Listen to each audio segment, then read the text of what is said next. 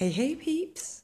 So I was on a roll doing updates on these two guys here and this guy, and I realised, well, in the 15 months since I started paying attention to the Crassula ovata, I've actually amassed a cute little collection, as you can see, of a few different types, and I thought it would be nice to share them with you guys and to show you where they are at the end of the year in the winter, and hopefully come the spring they wake up and do a lot more cool things.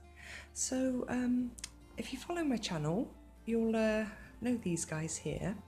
They're the two leaf or little cutting propagations I took about 15 months ago.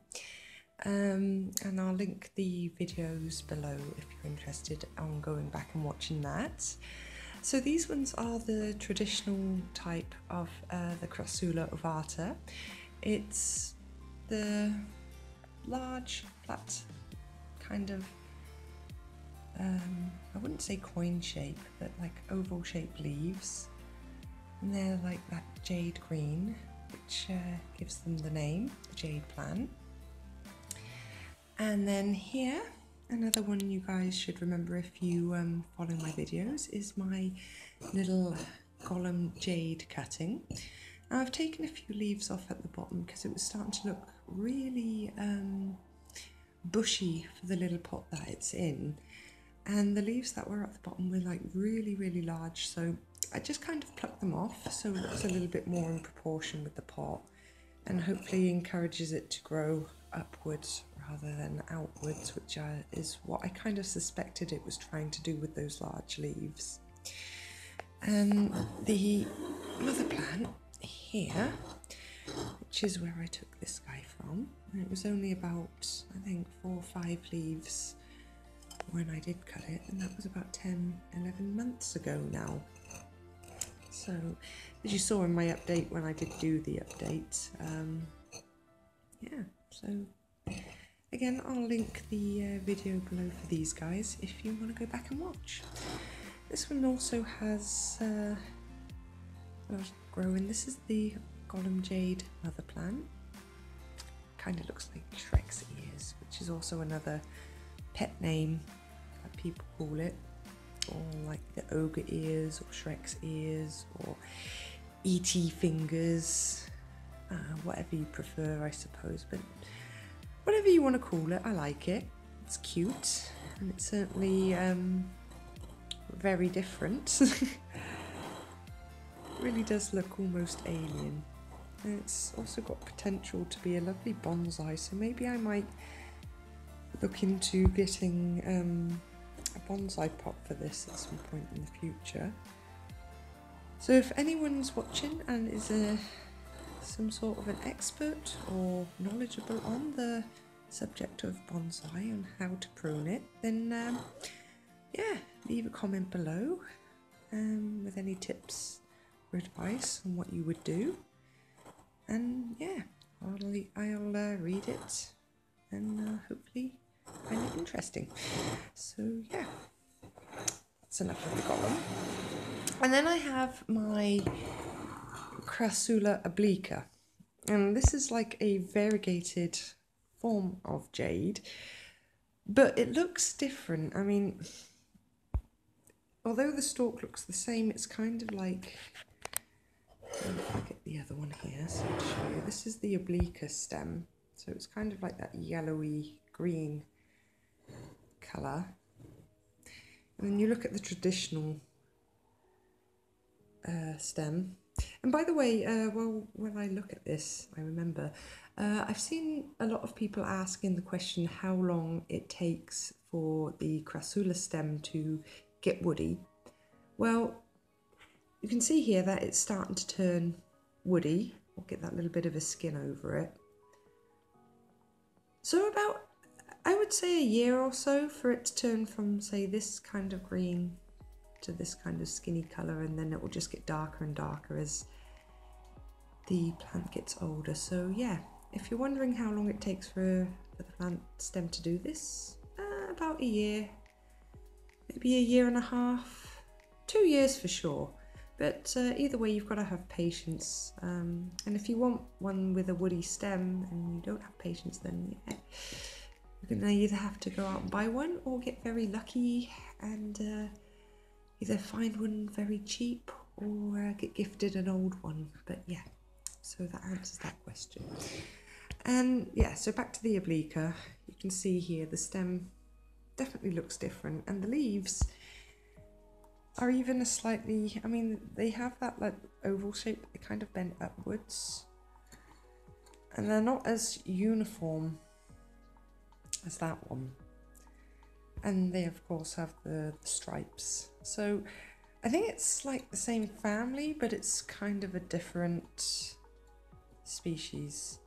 Either way, it's pretty, but with this one I noticed it's actually a lot more picky and tricky and slower growing than the green gollum and traditional versions, because yeah, I've had this for about 7 months and it's done a very little growing, and it's now in a full terracotta pot. It was in a different pot before, as you would have seen in the last video I showed it in.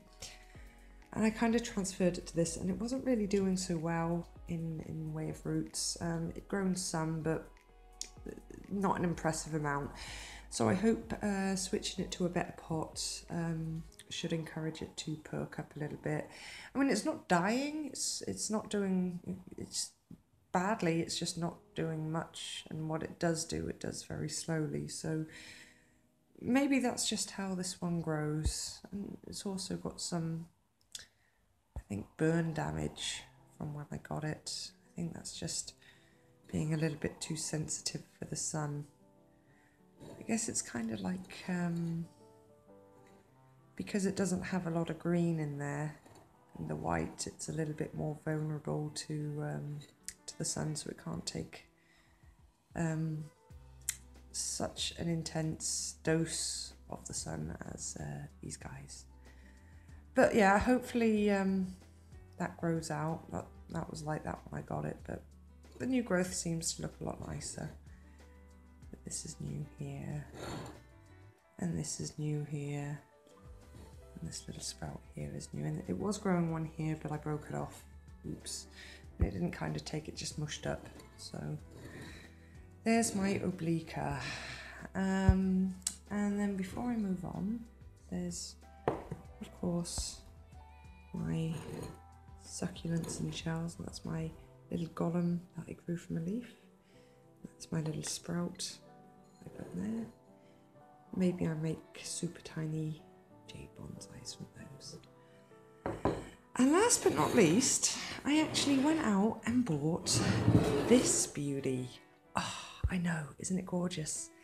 Now it's some sort of variegated jade, but it's different from the obliqua.